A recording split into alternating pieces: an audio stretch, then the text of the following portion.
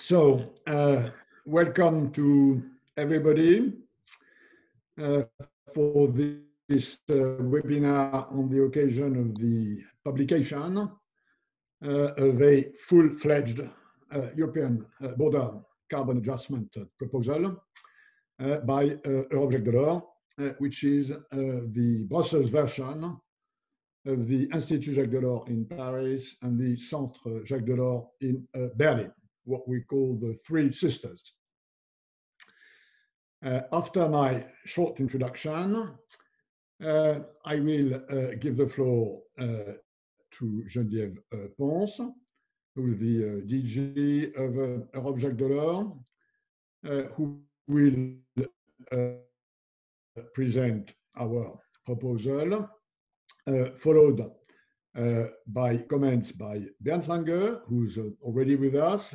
Welcome, Bernd, and who is the chair of the European Parliament International Trade Committee, and then followed by comments by Sabine, Weyand, who's the DG Trade at the European Commission. And I will, after that, moderate a debate with this panel of speakers, Geneviève, Bernd, Sabine.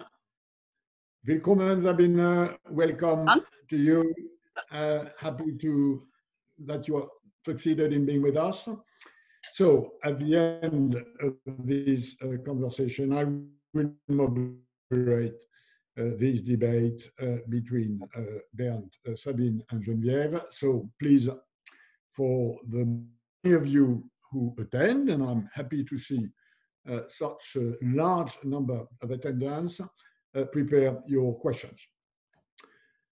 This publication is the number 3 in a series of publications by Jacques Delors, which we started last year following the European elections, when we got the political feeling that the European trade policy needed some sort of greening. We've already published 2 of these briefs. This is the number 3 about this border carbon adjustment proposal, and 2 more will follow in the coming month. One about how to green EU trade agreements, including multilateral agreements, and finally, how to use EU's market powers within this endeavor, which we believe at Jacques Delors is the way to go in greening EU trade policy. 2 words of introduction of my side before I hand over to Geneviève Pons. Many of you know I'm an old monkey, and I've been working on border carbon adjustments for many of my previous lives, starting 20 years ago when I was a European Trade Commissioner, then roughly 10 years ago when I was DG of the WTO. And I must confess, and this is the thrust of these short remarks, I must confess that I have changed my mind on this border carbon adjustment issue. So that's not the most interesting element. The most interesting element, I think, is why did I change my mind? And the reason why I changed my mind is reasonably simple. In the meantime, the balance between the pros and the cons of such a measure have, in my view, changed. We know the cons, and those are the ones I was looking at 20 years ago and 10 years ago. The cons are a number of difficulties of a legal nature, including WTO compatibility, of a technical nature, including measurement of the carbon footprint of imports, and of a political nature, which is the impact on the European Union trade partners, which we have to care about a lot given that the EU economy is and will remain highly dependent on exports. So we just can't go it alone without asking what's the impact on the EU economy at large. Those are the cons. The pros are obviously the main issue, which is address the carbon leakage problem as the price of CO2 within the European Union increases, which is the main element that has changed. The balance, in my view, tilts from the side of cons to the side of pro the moment the EU carbon prices evolve around a range of 40 to 50 euros a ton. We're not exactly yet there, but this will come very soon. If the European Union is serious about increasing its own carbon pricing via the European trading scheme, and as a consequence of that, in our view, the European Union has to get prepared for a well-crafted border carbon adjustment. This is the very purpose of this proposal. This is the reason why, at the end of the day, having looked at all the elements, I and my colleagues who wrote this brief believe the EU now has to go in the direction. This implies a number of precautions, conditions, which is why this template for a BCA has been crafted in detail in our proposal. And I will now ask Geneviève Pons to take over to present this proposal, which then Bernd and Sabine will comment before we debate. Thanks for your attention. Over to you, Geneviève.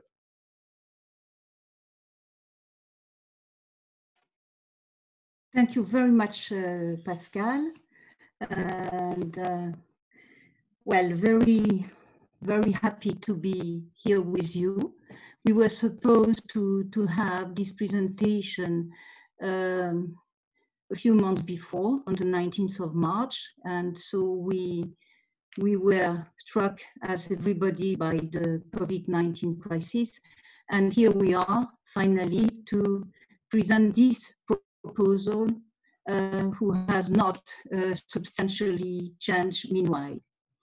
I will go through the previous attempts of BCA, both in the EU and the US, and all of them have been failures so far. We must understand why, because for the reason that Pascal has just indicated, now we must succeed. We must succeed towards our objective of climate neutrality by 2050, which means that we must put a significant price on CO2, especially on the high carbon emitters.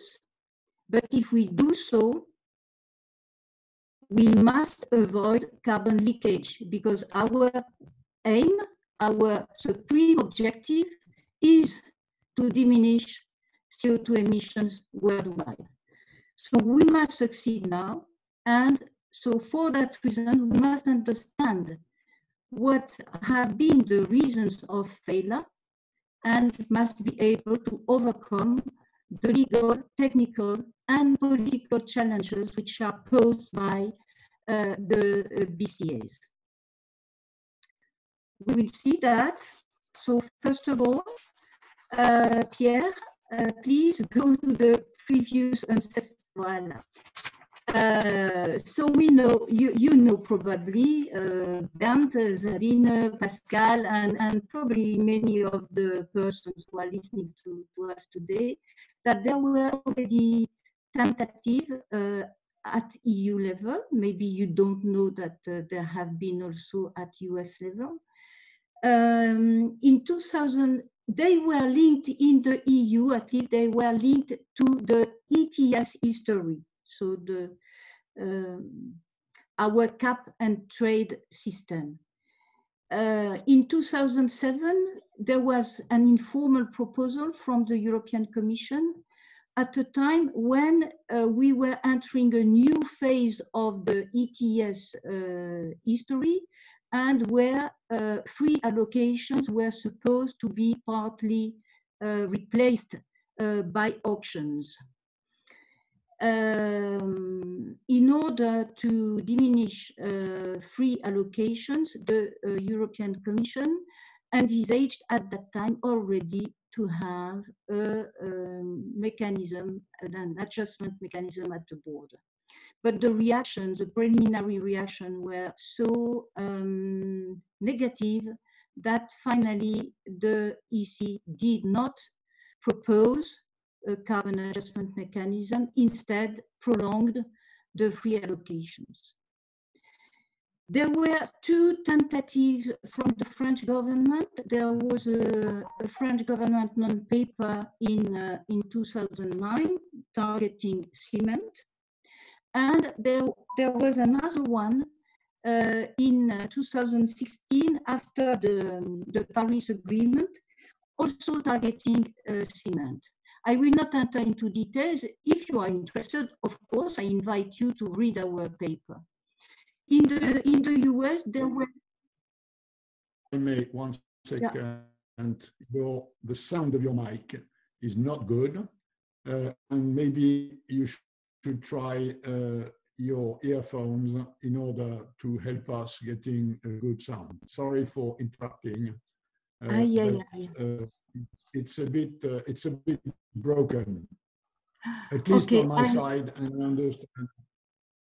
Okay, I am very sorry for that. And unfortunately, excuse me? That's better. Okay. Okay, I am very sorry for that, and unfortunately, I have not any possibility to change it.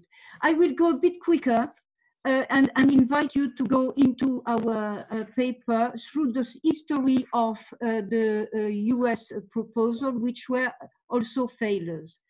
We have to understand why there were so many difficulties and failure on both sides of the Atlantic.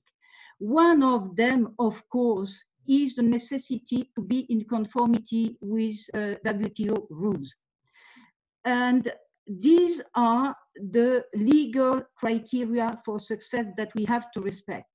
We have first to demonstrate the necessity and the proportionality of the measure.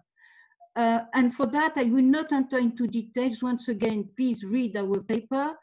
We have to be in conformity with the GATT agreement, and especially its Article 20. So the justification has to be linked to health and the protection of nature and environment. So the justification should not be the protection of the competitiveness of our industries, but rather the avoidance of carbon leakage, because this is the aim that we are collectively pursuing. It must be fair, it must be a fair measure, so no unjustifiable discrimination. This is one of the main principles of the WTO rules. We should avoid discrimination, at least not justifiable discrimination. And at the same time, we should grant exceptions when they are justified. Experience of previous cases show also that we should put in place a system which is transparent and predictable and allows importers to demonstrate better results and pay less by proving a lower carbon content than the EU average. These are the legal criteria for success that should guide our choices. Now we go to the other factors of success. We should overcome the technical and political constraints. The measure of carbon intensity of foreign products is not easy. It is less and less easy as value chain fragmentation has accelerated during the last decades. So it makes it difficult to measure the carbon content of a product at our border. However, we have benchmarks.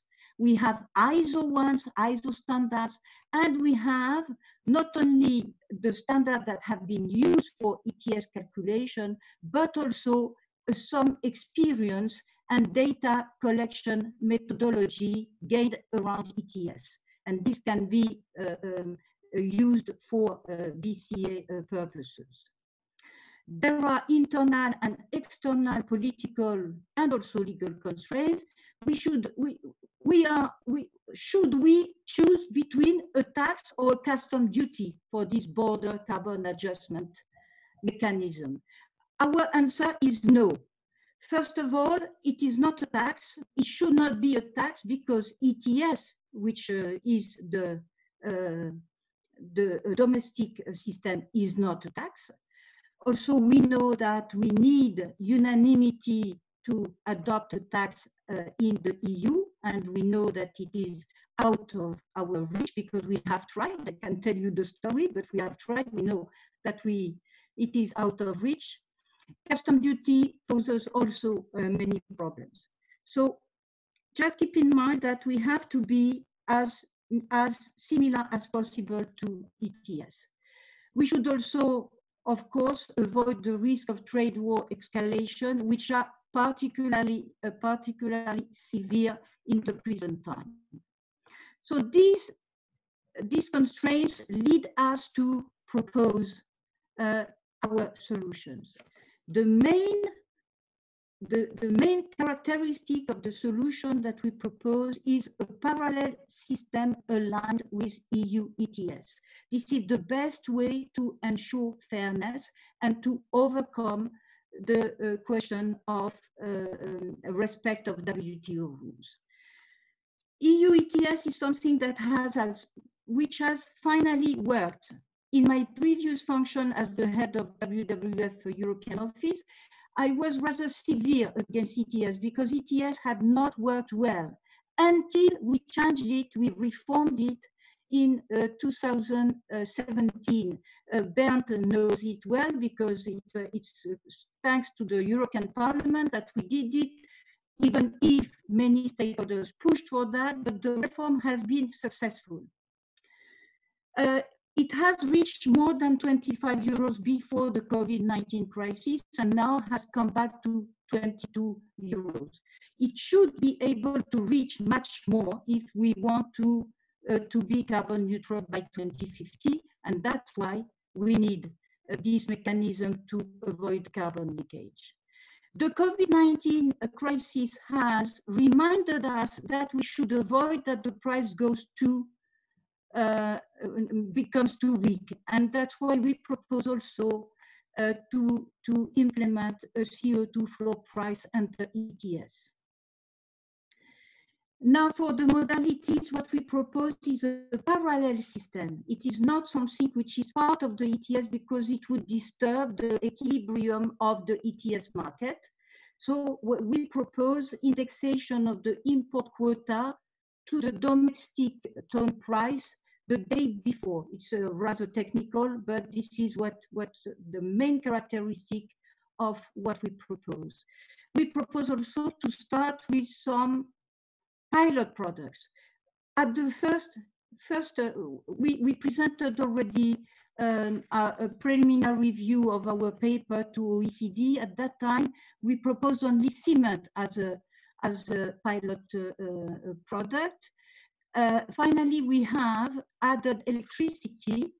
Electricity, we did it because it seems, I am cautious, but it seems that it is the first product for which we see some examples of existing carbon leakage. That's why we have added electricity. We propose as a benchmark, which is rather obvious, the EU average CO2 intensity during production. These are the main characteristics. So we go further now. Pierre, please. The debate about tax or a custom duty is a difficult one for reasons that I have already given. It is not a tax. For other reason, we consider that it is not a custom duty. and especially because the custom duty has not the capacity to reflect the evolution, the daily evolution of ETS. However, in our paper, we propose to assimilate the levy to a custom duty for another reason, to be able to consider it as EU own resource. Because it's very important to be able to use it as a EU own resource, and it is finally what the Commission itself has proposed in its 20 May communication. These resources, we propose to assign them to two objectives: financing of an independent agency responsible for assessing CO2 content of imported products, and creation of an energy transition financing fund, especially for the least developed countries. Now, Pierre, please.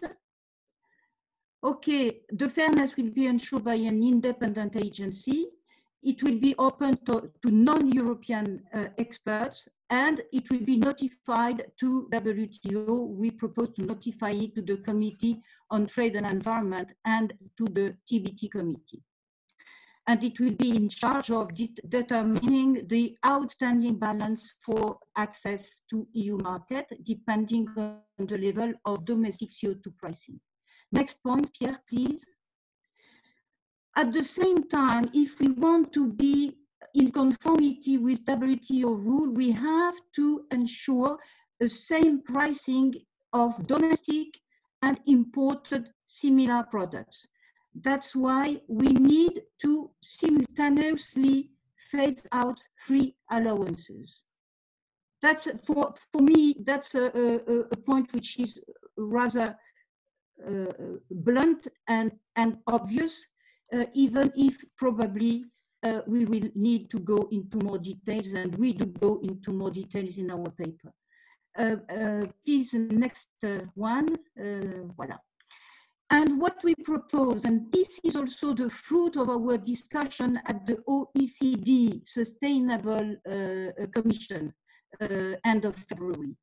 We propose to negotiate with our main partners and to use international organization for this negotiation. We propose to have a cooperative approach towards our main trading partners. So negotiation inside the OECD, WTO, and for developed country UNEP. We have different scenarios. The one that we, of course, favor is to find an agreement with states that have equivalent CO2 pricing system, and also to come to a specific treatment for this developed country. In that case, there will be an exemption for the border carbon adjustment mechanism, as we will ensure the same CO2 price level. If we don't succeed, there will be the adjustment. So this is the summary, finally, of our proposal in 1, 2, 3, 4, 5, 6 points. And I leave you with that. And I thank you very much for your attention. I am looking forward for your comments. First, Bernd Lange, chair of the INTA committee, and then Sabine Weyand, who is the Director General of DG Trade. So first, Bernd, please, your turn. Thanks a lot for the proposal and for the presentation. And indeed, it's totally right, Pascal, that you changed your mind, because we have to do something. If we are honest with our target for 2050 to be carbon neutral, then of course we can't go ahead with the situation as it is, that we imported around about 20% of our emission and not paying for that. This is the case at the moment. More than 20% of the domestic emissions were imported by products from outside the EU. And of course, we have also a situation that a lot of carbon intensive goods are imported to the European Union, and we we are fine because we are not the producer of these emissions. So we have to really make a footprint of our consumption of CO2 and not just have a division between domestic and foreign production of CO2. By the way, the carbon leakage and the carbon intensive products coming from outside the EU into the EU compensate round about 15% of our domestic savings. So we have a lot of measures in force now, and 15% will be compensated because of carbon leakage and product coming outside the EU into the EU. So we have to do something. And yes, I am in line with your reflection about possible restrictions we have to live with. And first of all, and I will mention 4, is the question of WTO conformity. We have the bound tariffs, we have the national treatment, we have the problem with quotas, we have the MFN clause. So totally clear that we can't have a differentiation line with countries, and we have no possibility for discrimination. So that's for sure. And even the WTO is quite weak at the moment. We should stick to the rules, and this I appreciate very much in your proposal to make clear that we should go ahead with WTO conformity. And of course, we have the possibilities, GATT 2, 3, and 20 to create some measures, but in line with a clear message of non-discrimination. Secondly, we have to reflect how trade partners will react, specifically the US and China, and your proposal of negotiations in the frame of WTO is one element of avoid further escalation. And secondly, also to start with selected sectors and not the whole broad possibility of products. It might be also possibility to reduce the danger. But at the moment in the United States, nobody knows under this current government what the reaction would be. On China, and of course, the 2 giants are the most important partners in our trading system and in possible danger of such a measurement. In China, they are looking in some sectors also on the ETS system, and there might be a possibility for negotiations. So thirdly, the risk for poor countries. And there we have to reflect a little bit more. You mentioned just the developing fund coming out of the income of the carbon border adjustment. It's a bit complicated to argue that developing countries have to pay also a price on the carbon border adjustment mechanism, even they are not contributing totally to the CO2 emission in a broad part. And secondly, it is really true that at the moment the benchmarks we have are based on the European benchmarks, more or less. And this is not reflecting the situation of poor countries and also not specific companies in poor countries. And fourthly, of course, it has to be realistic and feasible. That's for sure. And then, of course, reflecting possible solutions.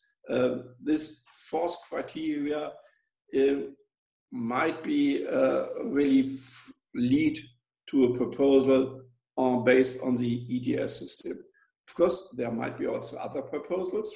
For example, the question of CO2 standards at the border. Standards which are valid for domestic and imported products, as we did, for example, with REACH on the chemical side. This could be also introduced by law inside the European Union.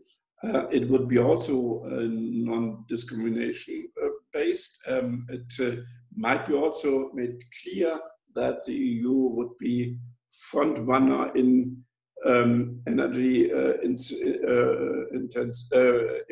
efficient production, and it could also introduce some elements of the life cycle of products on other elements than CO2.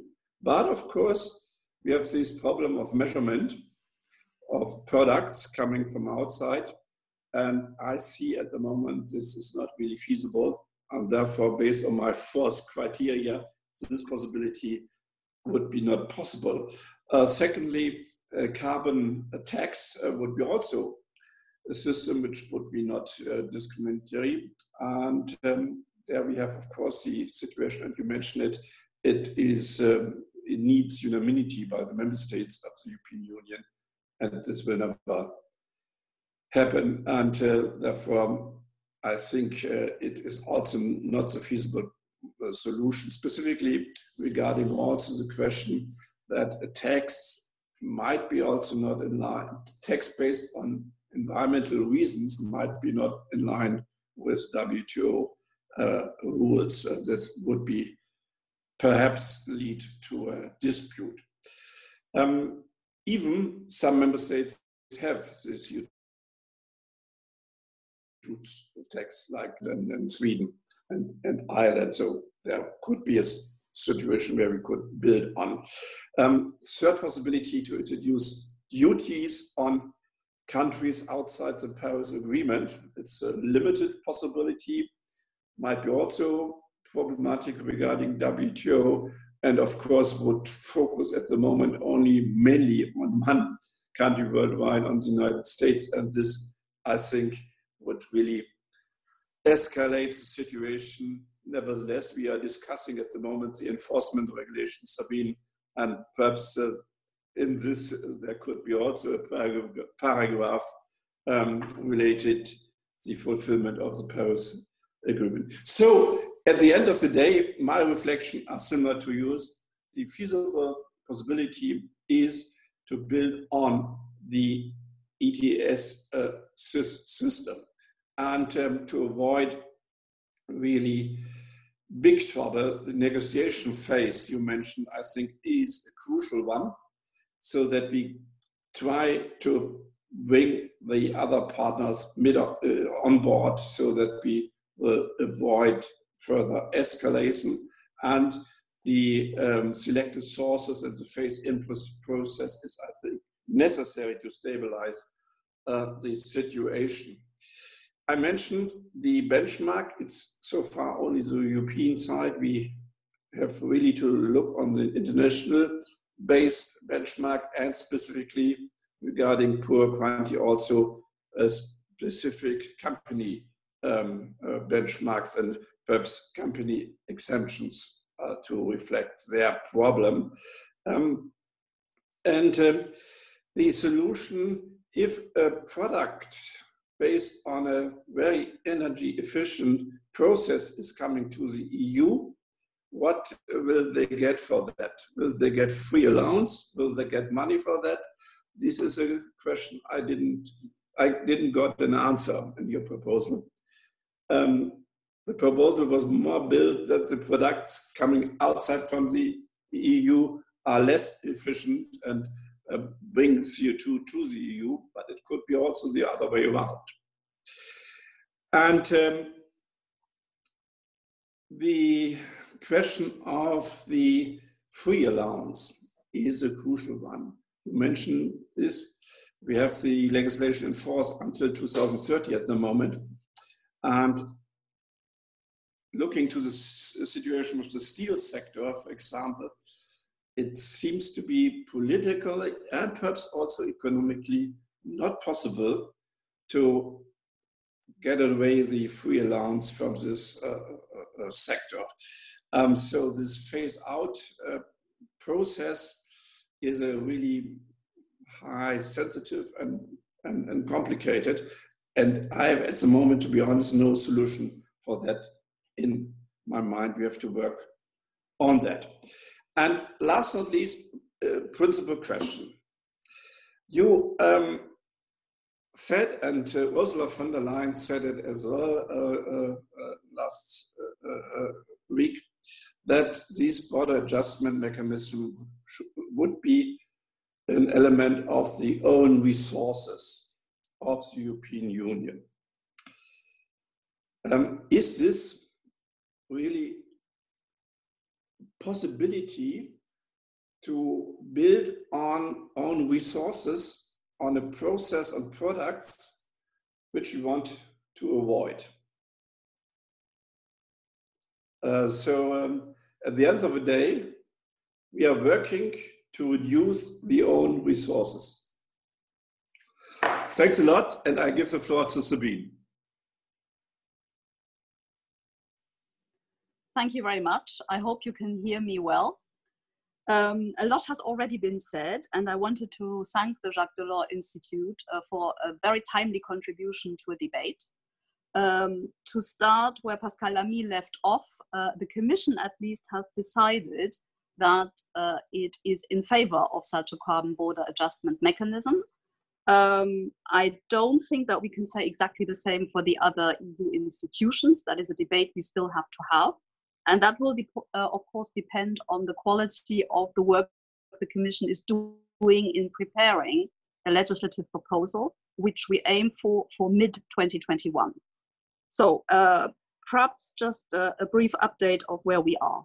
The Commission has been quite clear on the conditions under which it will propose this carbon border adjustment mechanism. And it is important to keep those in mind. The first is, this is in a context where the EU will up its climate ambition in a very important manner. Secondly, it is in a context where differences in global ambitions persist. That is another condition. Thirdly, it will not be a horizontal measure, but it will be applied to sectors at particular risk of carbon leakage. Another condition is WTO compatibility. And in this context, one of the elements, but by no means the only one, is that we have to be clear that such a carbon border adjustment mechanism is an alternative to the current free allowances that aim at addressing the risk of carbon leakage. So you cannot have a double whammy for sectors where they would be protected against dirtier imports, to put it colloquially, and at the same time would continue to benefit from free allowances. So this is the context in which the Commission envisages the proposal for a carbon border adjustment mechanism. So the driver is the effectiveness of our climate policy. This may sound self-evident, but if you follow the political debate, if you follow arguments also of proponents of this measure, you see that this is very often confused with the general objective of level playing field, which of course feeds into the concerns of our trading partners that this is not actually a climate measure, but protectionism in disguise. And in this context, WTO compatibility is a necessary, but by no means a sufficient condition for ensuring that we are able to introduce this measure without risking major retaliation measures. Now, what we are looking at in this context is several options, including the ones put forward in the paper by the Jacques Delors Institute. We are not yet ready to make a choice. So we are still at the stage where we are studying, consulting, technically assessing the different options. And in this context, broad brush, what we are looking at is indeed a new carbon tax that applies equally to both domestic and imported products, which is a requirement under the WTO of non-discrimination. This could either replace, unrealistic, or complement, possibly, the ETS. Second option we are looking at is a new tax only on imports that would be set at the level of the effective carbon price inside the EU under the ETS. Feasible, technically challenging. And the third is an extension of the ETS to imports by requiring importers to surrender allowances. Now, all of these three options can be made WTO compatible, but they have their own characteristics, and some sit more easily with the ETS than others. The issue we have also with the preferred option, if I understand it correctly from your side, on an extension of the ETS to imports, is that the ETS works on the basis of installations. If we look at imports, we have to work at the level of products. That is not exactly the same approach. So technically not that easy, but all of these options are possible. So as I said, we are just still in the process of studying this. We are also looking at the sectors. And again, you have been very courageous in choosing just 2 sectors. We are obviously looking at the whole list of potential sectors at risk of carbon leakage. So what we are looking at is cement, fertilizers, steel, non-ferrous metals, chemicals, pulp and paper, and glass. And we are also looking in the energy sector at electricity imports. Now, all this is also because we need to cast the net wide in order to respond to the different interests of different parts of the EU. That doesn't mean that we will come with a proposal that targets all these sectors, but the choice of sector has to be better informed than we can currently ensure. Now, on the real issue that is of concern to us is not so much the issue of WTO compatibility, but of international acceptability, which is much wider, and which I think you have picked up in your paper. And from that point of view, the idea, there are several things we need to ensure. One is, and Bernd Lange has identified that, very often the debate inside the EU is purely based on the assumption that imported products have a higher carbon footprint than domestic ones. I think that is a very courageous assumption and one which needs to be tested, and where we need to give the importers the possibility to test that. And then indeed we have the question of how can we actually compensate rather than just create revenues from this measure. The other thing is that obviously the first thing we need to do, and I come back to the beginning of my remarks, the first thing we have to do is to try and see whether we can up the ambitions worldwide. And here, while our work inside the house has not been affected by the COVID crisis, obviously the UN CCC work has been affected by this. So we are less advanced in global climate discussions because we don't have the necessary meetings, etc. That is a drawback, because we need to give this a fair chance and engage internationally before we take a unilateral measure. Second avenue is the linking agreements between the ETS and third countries. And here I was struck by the pessimism in your paper, Geneviève, about the ability of striking a linking agreement between the EU and China. I think that is actually much more advanced than may be appearing at this stage. So I think this is something we should keep in mind, which, however, may be counterintuitive to what certain people expect and the objectives that some people link with this climate measure. As I said, not everyone sees it first of all as an imperative of the effectiveness of our climate policy, but as a wider issue of leveling the playing field.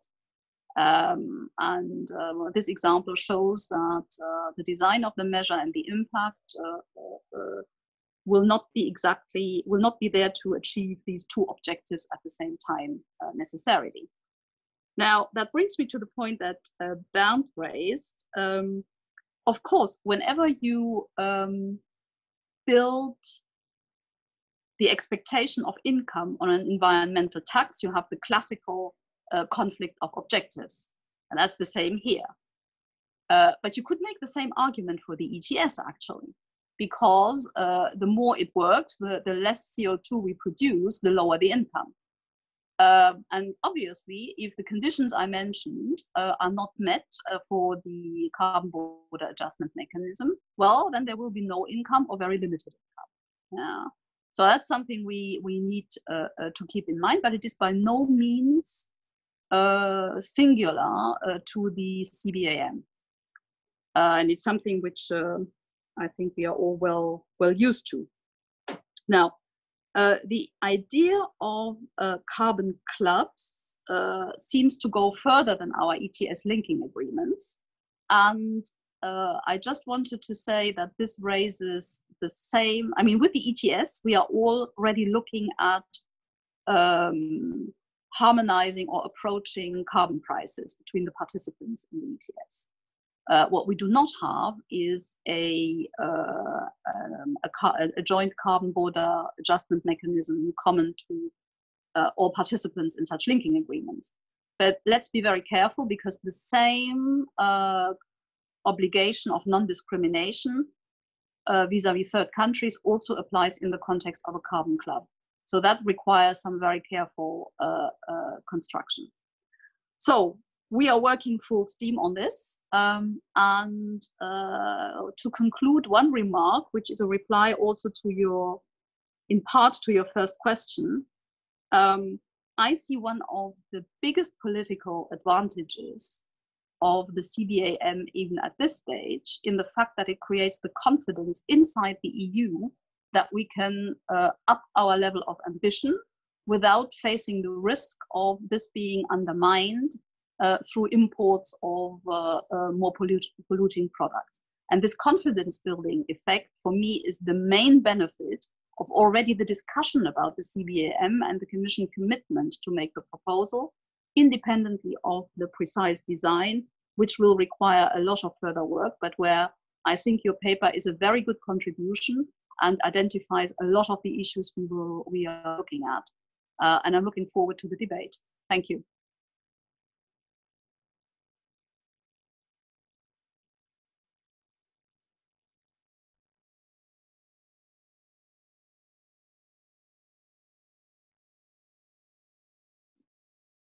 Oh yeah. Okay, Mike unmuted. Thanks very much for the three of us for these detailed remarks, and I'm very happy to see that overall this template which we have tabled, and that's the purpose of what think tank should do. Table proposals so that stakeholders, regulators, Commission, and EU Parliament can then work further on their options. And you've, I think, both of you, Bernd and Sabine, Adam said, there is something very much in common between what you said and what we say, which I think is, in a way, the backbone of the problematic of a border carbon adjustment, is that it only has to do with the fact that the EU has to up its decarbonation ambitions. So it's not that a border carbon adjustment is a good or a bad system. It's that as the EU starts being serious about high carbon pricing, we have to address this problem of carbon leakage. There are various options to do that.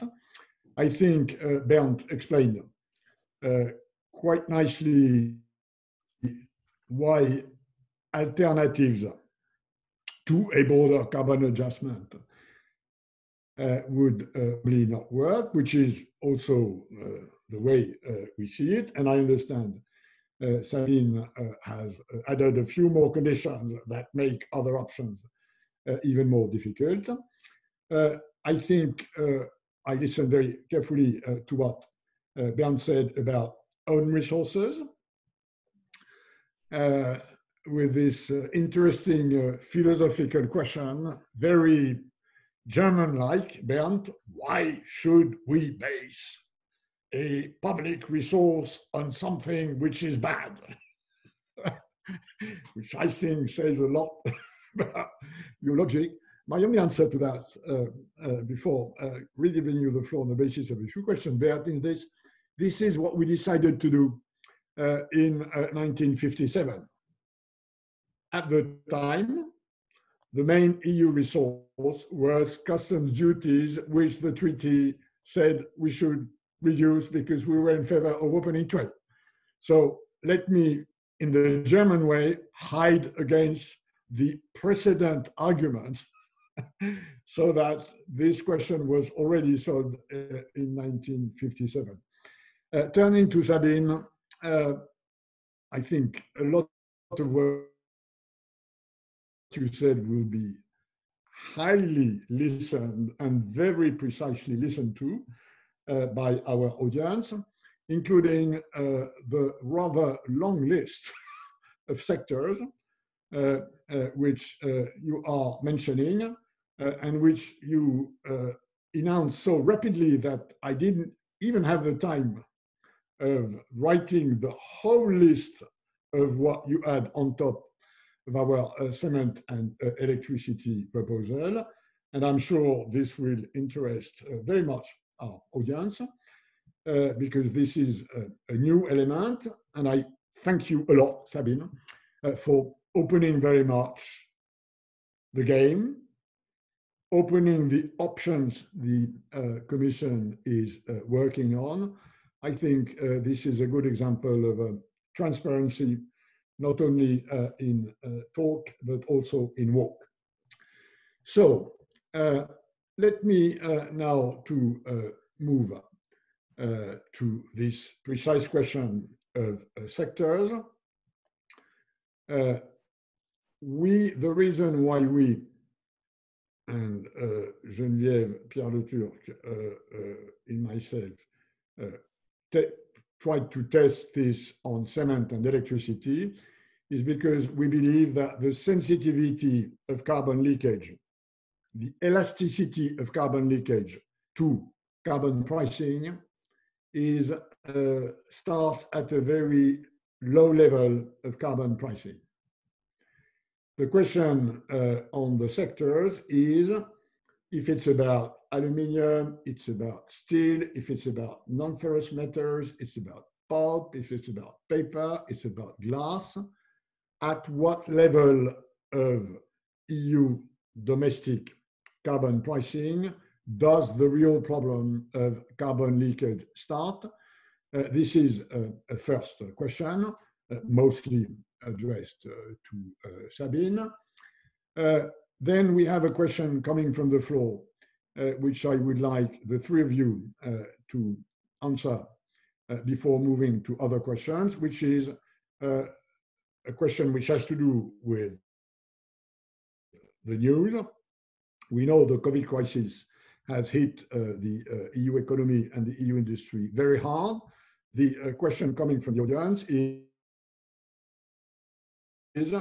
it time to add to this burden new regulatory or taxing constraints, which would result in reducing the free allowances, which, as we know, is one of the ways so far this issue of carbon leakage has been addressed.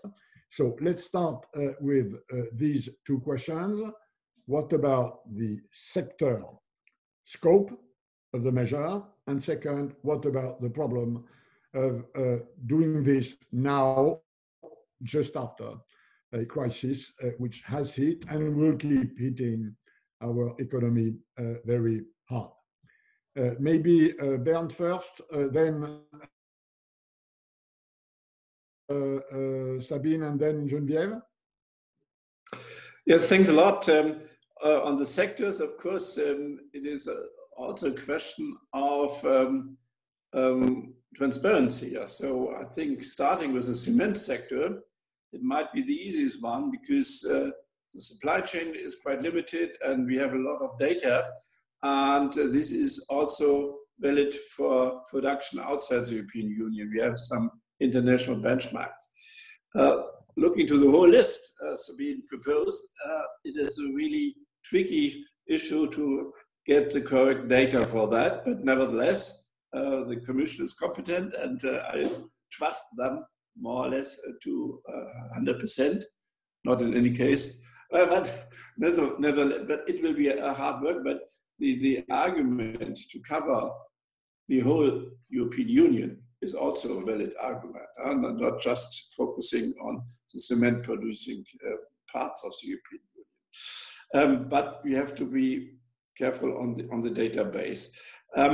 On the question of additional burden now in this post-corona crisis, I think we have to reflect this, and this leads me to the clear requirement that we need a really correct policy mix between the recovery plan and such border adjustment mechanism.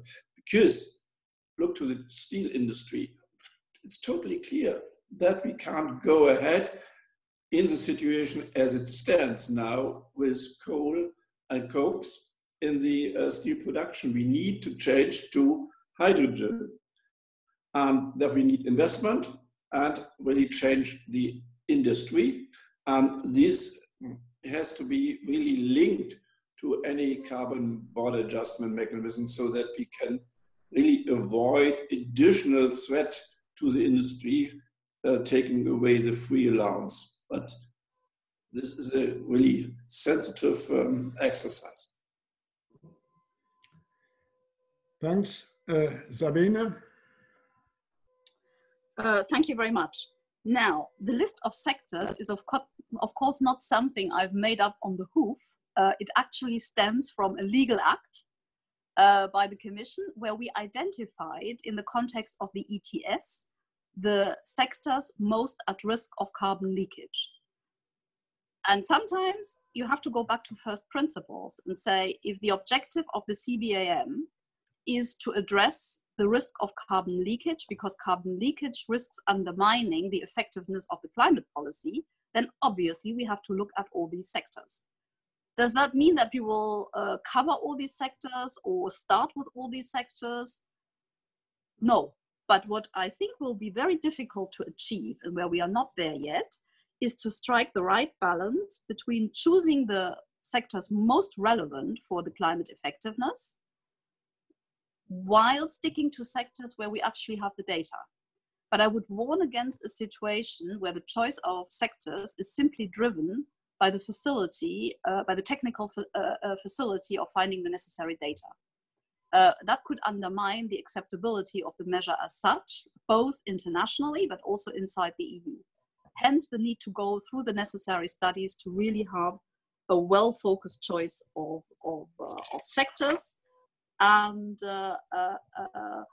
maybe I repeat them again.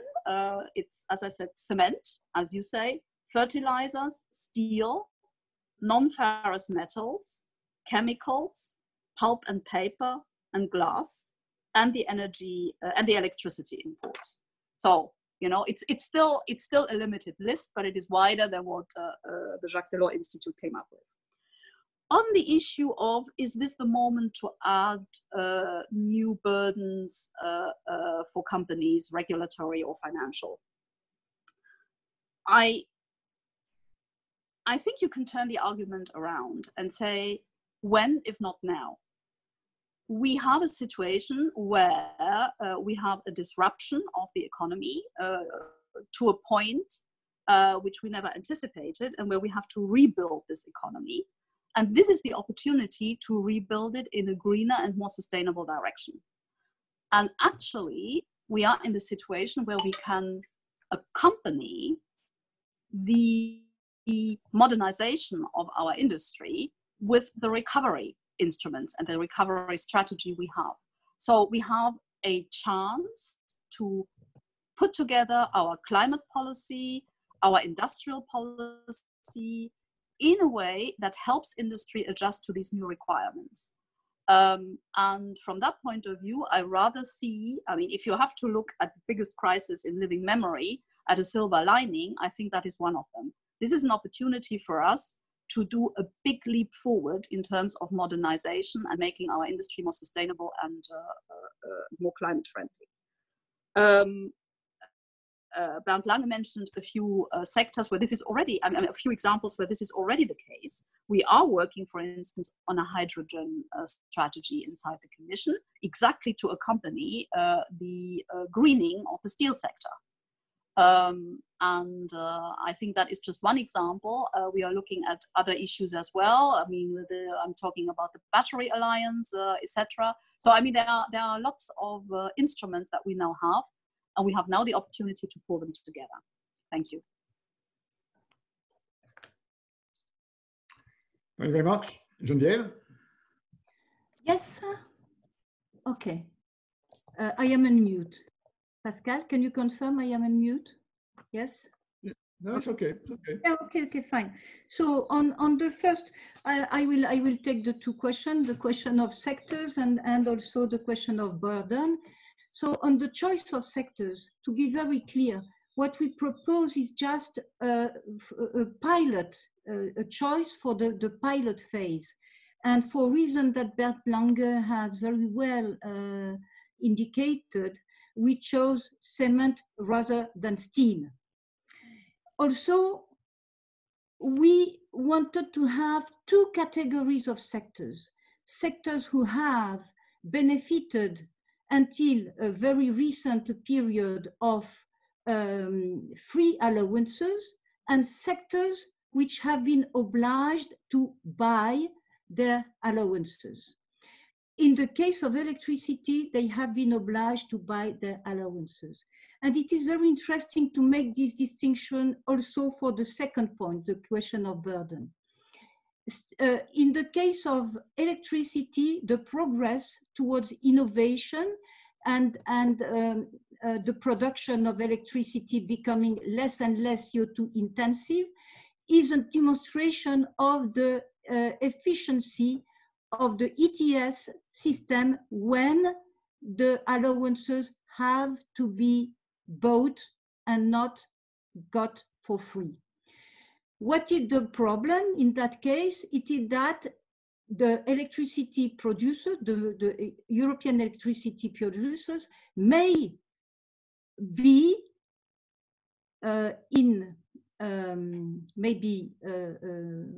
faced with competitors who have not the same regime. And it seems that we have examples of carbon leakages at the borders of the EU in the case of electricity. It could be between Spain and Morocco, it could be in the Baltic Sea, it could be in the Balkans. We have heard of possible examples like this one. That's why we have chosen to have these two pilots in two different categories. Now for the question of burden, first of all, with a BCA, we do not increase the risk of the competitiveness risk for these sectors, first of all.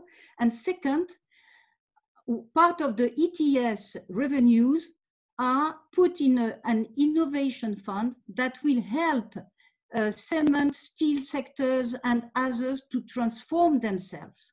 So they pay, if the free allowances diminish, they will pay more, but more will be put in this innovation fund that will come back in the form of, for instance, the European program on hydrogen for steel or other very spectacular programs for cement. So this is also something that should be kept in mind.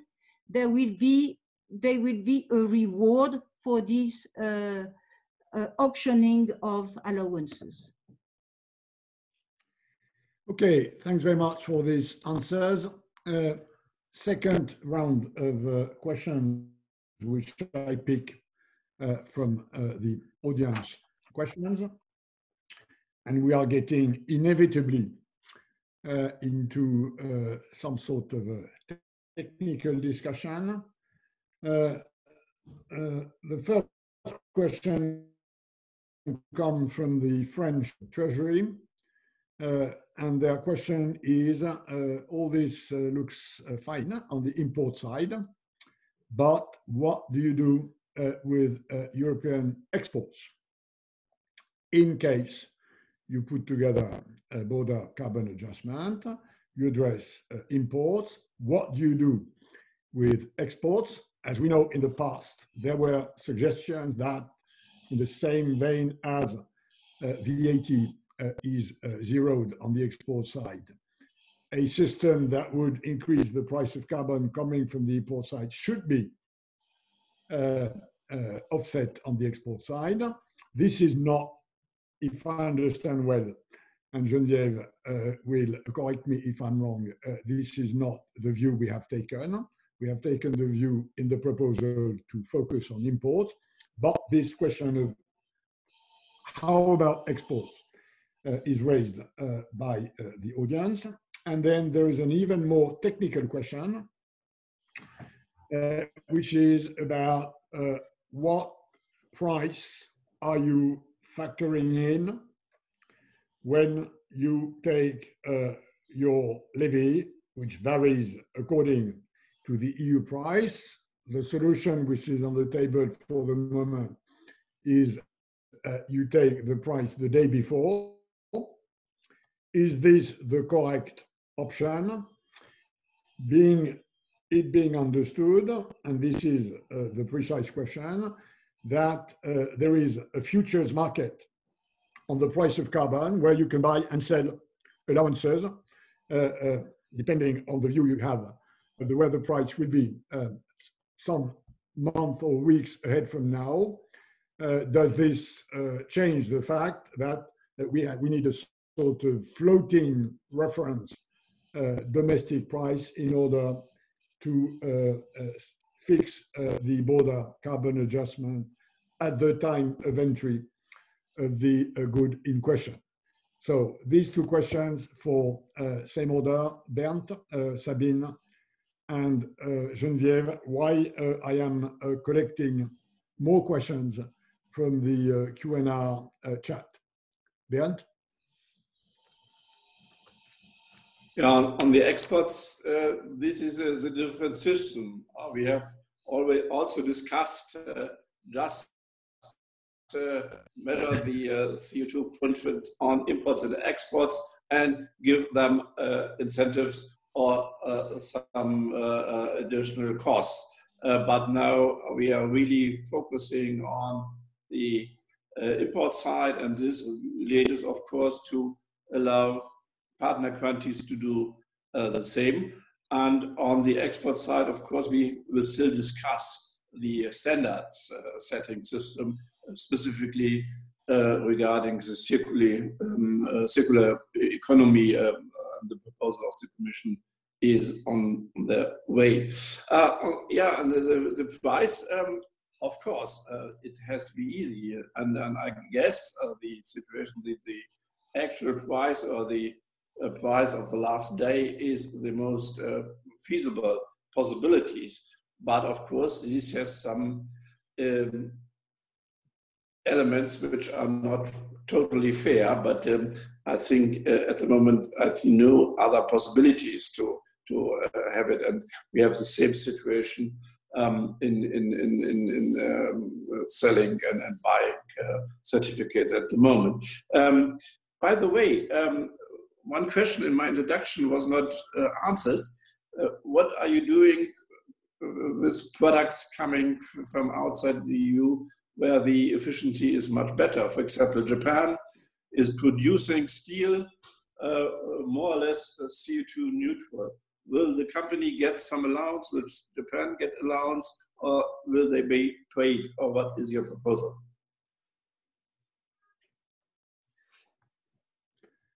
Okay. Sabine? Yes, thank you very much. On the issue of exports, my reply is a non-technical one, rather a political one. We are in a context where we want to send a signal for strong global climate ambition, because it's only through that we can address the climate challenge. What is the signal we would send if we were to sort of encourage production to be exported to destinations that have lower levels? So from that point of view, I think this is a very tricky question. I do understand the competitiveness element of it, but there's no simple answer to this. And that is why we have not looked at compensations in this respect. As to the price to factor in, I'm quite happy to leave that to Geneviève, because this is linked to the system you propose.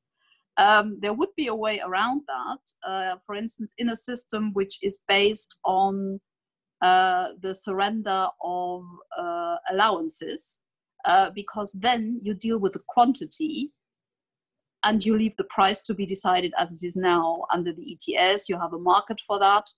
So you don't have to go into micromanaging and fixing a price the day before the import, etc. So I think this would be an advantage to a system that is based on the surrender of allowances, which then can be purchased whenever, wherever. But I'm looking forward to Genevieve's answer, because that will inform the study of this option, which, as I said, is also one which is part of the work we are currently doing in the Commission.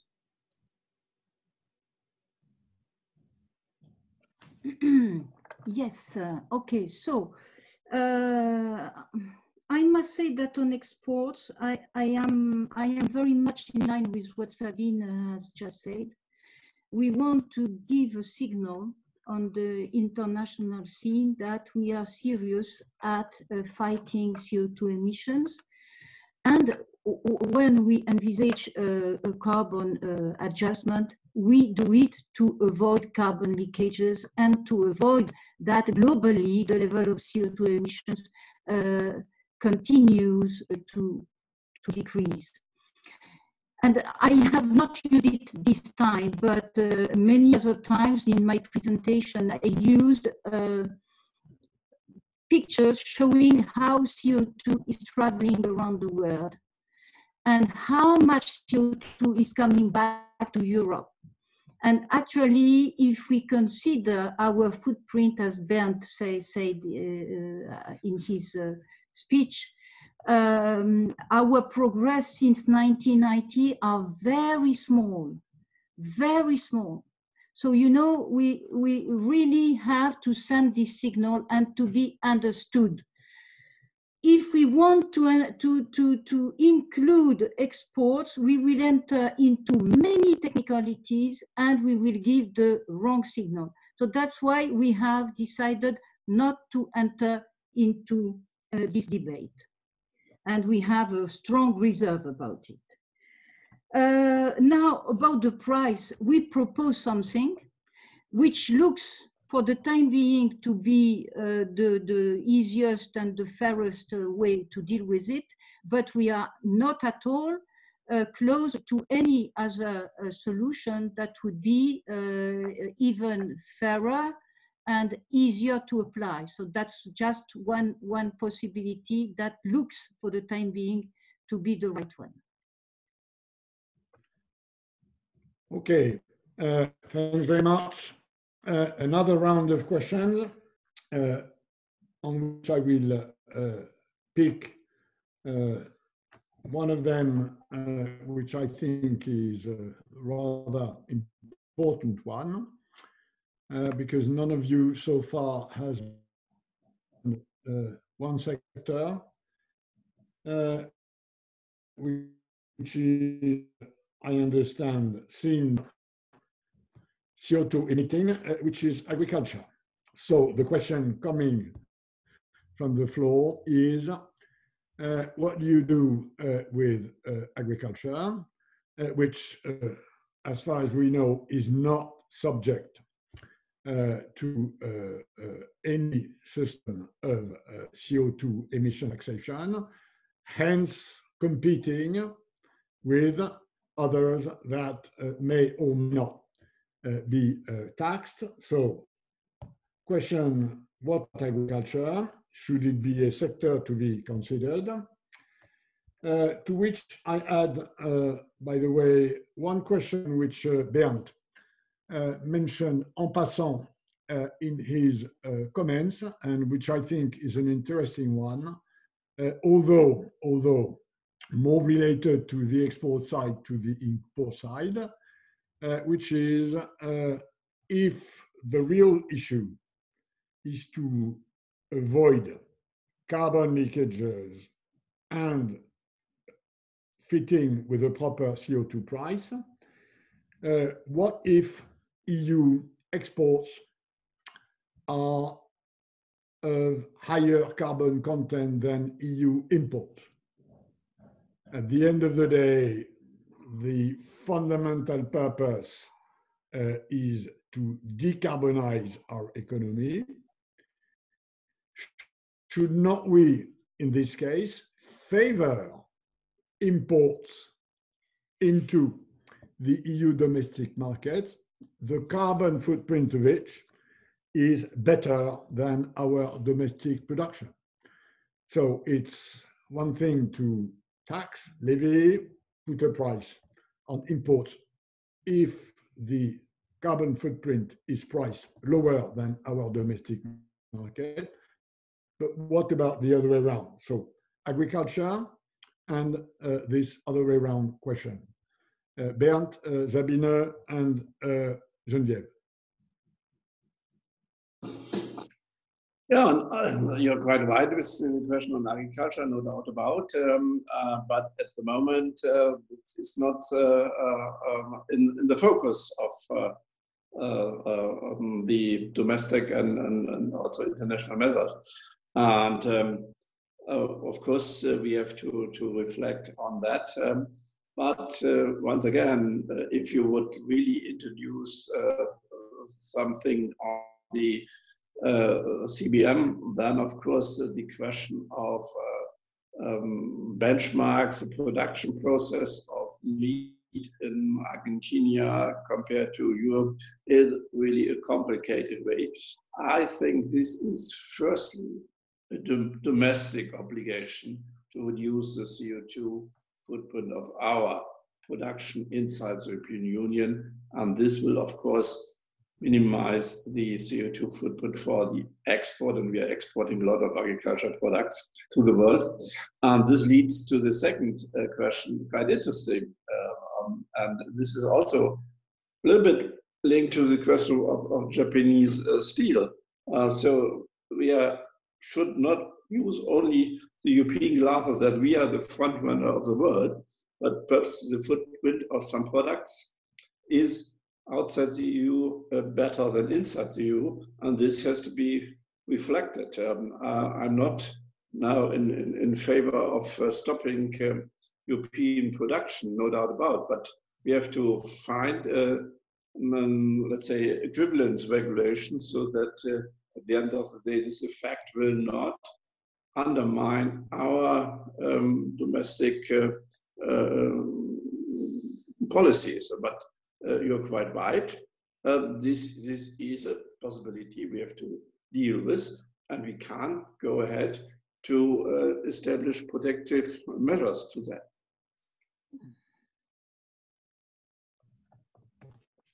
Sabine?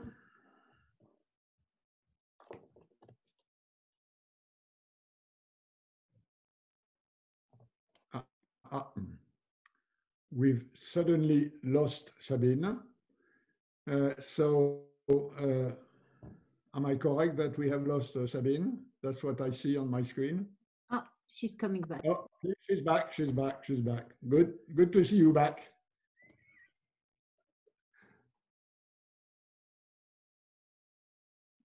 Sorry, and I'll just have to unmute myself. Now, on the agriculture question, I think, again, let's go back to basics. What we are discussing here is a mechanism to compensate for obligations we have put on EU industry with the ETS. And where therefore, given the discrepancy around the world, there is a risk of carbon leakage. In agriculture, we are not in the same situation. I think that is also what Bernd Lange referred to. We first of all have an obligation to green the CAP, and the reduction of emissions is essentially now supposed to happen through the subsidization through the common agricultural policy.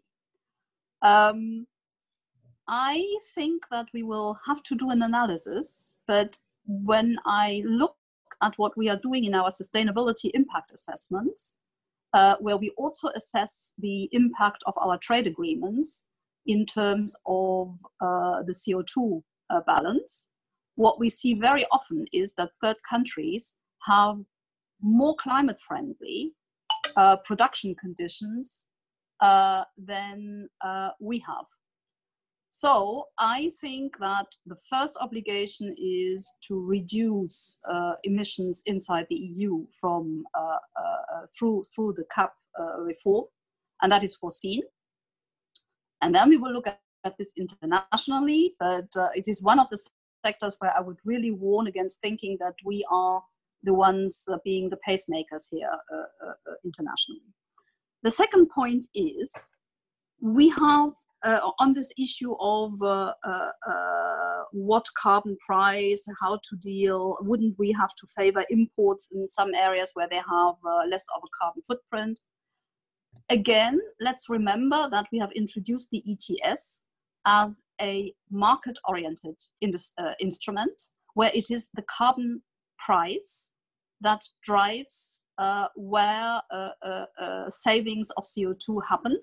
And in that case, if everyone pays the fair price for their CO2 emissions, if imports are cleaner in that respect, they will have an advantage. That is what we need to do. That's why the whole baseline of this is the carbon price. And here, allow me one comment on the paper on which I haven't commented yet and which we have not really discussed in detail. I'm very skeptical, because of what I just said, about this idea of introducing a floor price in the ETS. I do not think that a once-in-a-lifetime crisis of unseen proportions should drive structural changes in the ETS. We have opted with the ETS for a system where we try to steer and manage quantities, and the price follows. If we now mix that, first of all, we will have an endless debate of where to set the floor, but more importantly, the carbon price loses its reliability as a signal for investments. If you put, it will be immensely complicated to agree on a floor price, and obviously it would have to be adjusted. And that will be a political process and not a market-driven process, and we risk distorting the investment signal. If we put the price too high, then we will drive investments into directions which are not sustainable. So I'm really very skeptical about that. So I think that's what I wanted to say in reply to the two questions. Thank you. Sabine, I'll now give the floor to Geneviève. And as we are reaching not exactly the end, but quasi the end, I will have one more question for the three of you to address, which is raised by several in our audience. And I'm giving you the question before Geneviève answers the round which you are answering, so that it's clear that it's the last question, which is about developing countries and mainly least developed countries. The question which is raised by several in the audience is, should least developed countries be waived from a border carbon adjustment, the same way as it was the case for everything but arms? And what sort of problems does this raise about the check of the origin of products, which is an issue which was raised at the time where everything but arms? But first, Geneviève, answer to the last round of questions, and then I will ask Bernd, Sabine, and Geneviève to address this LDC question, and then we will close in order to remain in the slot of time we had for questions. Geneviève? Thank you. So maybe I will start with the minimum price. I was, you know, I was part of the birth of ETS as I was working in the Commission at that time. And I saw all the weaknesses of ETS from its inception, and especially the level of production and the level of CO2 emission that had been declared by industries was so high that it was not a constraint for them to diminish. And from the start, there was a weakness in the system. There was so much, it was so easy to respect the constraints that the price was very low. And what happened with a very low price, which was the case until 2017, 2018, the price was between 5 and 8 euros per ton. The result was that there was very few progresses made by certain industries. I do not want to point my fingers to them, but except from, I spoke about electricity, where there were really very good progress made. In other industries, there were no progress made because ETS was not efficient. ETS with a very low price was not efficient. That's why, even if I have the highest respect for market mechanism sometimes have a very poor result for the reason I gave, and it has to be corrected. That's why I think that a minimum price is a good idea. Now, for agriculture, Sabine, you are right. We are, for the time being, not charging agriculture for the CO2 they emit, and there are systems which are being proposed, very inventive, very clever, that allow to put a price on a type of agriculture and the way the soils are respected or not respected, and the level of CO2. And if this very inventive system see the light of the day in Europe, then we will have a system similar to ETS for agriculture, and the question of CBAM will be pertinent for agriculture. I think I will stop here because the time is running fast. So up to you, Bernd, now. Bernd, Sabine, and Geneviève on impact on least developed countries of such a border carbon adjustment. That's the final question. We have many, many, many questions that are coming now in the series. We will, of course, transmit them to the three panelists, but time to close while focusing on this developing country issue, which usually EU is more sensitive to than other trading powers. And Pascal, I think this is really the most difficult aspect of the design of a carbon border mechanism, because it's totally clear least developing countries, developing countries are not contributing to the CO2 problem as much as European Union did. And we have to reflect that.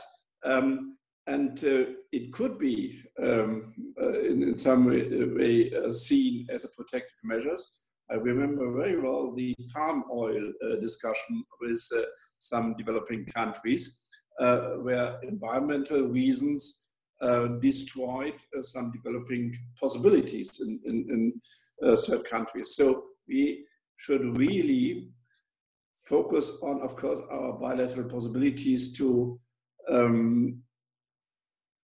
empower the partner countries to fulfill our requirements, but we should also open-minded to get some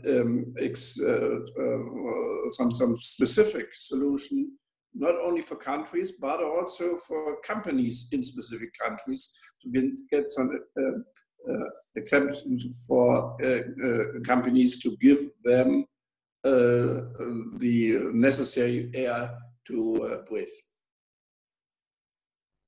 Good. Sabine?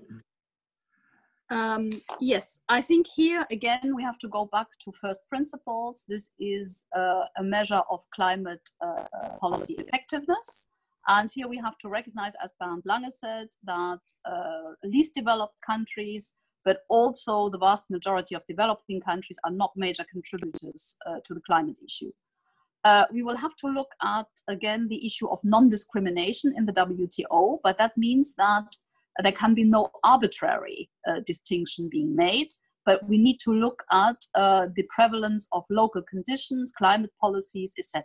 So we cannot do a blanket exemption for all developing countries, but we need, in line with the principle of common but differentiated responsibility under the UNFCCC, we need to factor in the specific local conditions, and that should be the guiding principle when we look at that. Last word on Geneviève. I agree with you on the design flaws of the first ETS, but I think a lot has been corrected following with the market stability reserve, and I think we will look at this issue of sudden drops, etc., in the review of the market stability mechanism, which will come up in 2021. So this is certainly something we will continue working on. And otherwise, I think indeed this has been very interesting, but I also see that we have only scratched the surface. But so it's very good that we have a full year ahead of us before we have to come with a legislative proposal, and we can continue discussing all these issues and fine-tuning our responses. Thank you very much. Good. Geneviève? I will be very brief, as what we propose in our paper is guided by the principle that Sabine has just recalled to everybody. And so for the developing countries, it will be the fruit of an examination respecting the principle of WTO, but with a very favorable eye, I would say. Market stability reserve could act as a minimum price if it worked even better than it does now, but it is not yet the case. Okay, thanks very much to Bernd Lange, Sabine Weyand, Geneviève Pons. Thanks for these many questions from the audience. I will conclude the way Sabine just did it. We have a proposal that scratches the surface. The conversation this morning did a bit more scratching, which means that you still have, as you say, a year ahead in order to get it right. But that's exactly the purpose of think tanks, to try and push you, accelerating the options to get it right.